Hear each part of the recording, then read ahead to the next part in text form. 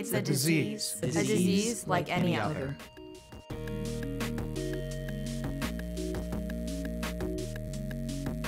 Addiction is a disease. It's a brain condition that involves compulsive use of a substance. And it's essential that the family remembers that the addict is not making these decisions. They're being driven by the addiction itself. It isn't a moral failing. It really is a health issue driven by that choice and losing control of the choice. Addicts look like you and me. There is no typical addict. Having a diagnosable condition related to alcohol or drugs is present in about 22 million Americans in any given year. Science has really advanced, revealing how these substances affect the brain.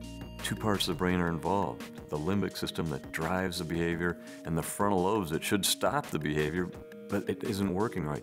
People who are at risk of becoming addicts have differences in this brain system that may explain their responses to substances and why some people go on to develop addiction and others don't. In early addiction, people are using and maybe getting in a little bit of trouble, but in later addiction, they may risk their lives to continue the use of the substance, or they've lost everything.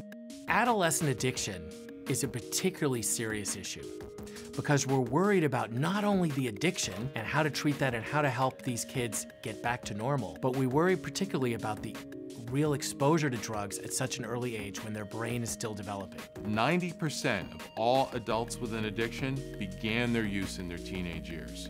So when you think about addiction, think about it as an adolescent health issue. The most important advice I can think of for a family that's going through addiction would be to remember that this is a disease. I have an addiction. They're not weak. I have a disease.